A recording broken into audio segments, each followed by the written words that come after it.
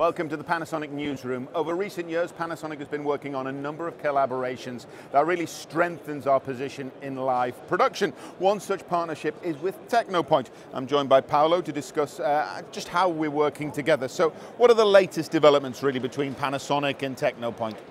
The latest development is a family of products called tuning. That is basically the possibility to move with dollies and column the PTZ from Panasonic, because the picture of this device is very good and is improving generation by generation. And now the people is asking to move, to have movement, as in the broadcast style, the camera.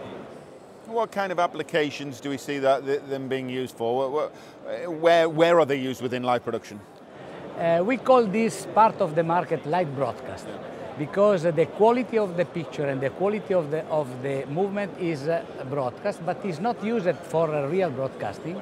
It's used, for example, for TV that has a small interview studio, for radio that are going in streaming, for churches. For example, in the US, we are just selling some units to church that has the audience spread out and see the ceremony on TV and not going to the church.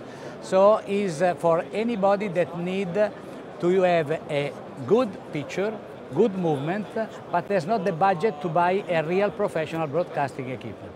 Sure. And can you tell us about any projects that we're working on at the moment where we're combining Technopoint and Panasonic? Technopoint and Panasonic are cooperating not only for the tuning, but also for the 8K camera. The ROI, and yeah. they are using our pan bar system to crop the picture into the 8K frame, to be able to cover an event with 3 cameras only, and to have the quality of the movement of the cropped image, they crop the SD image, into the big frame of the 8K camera.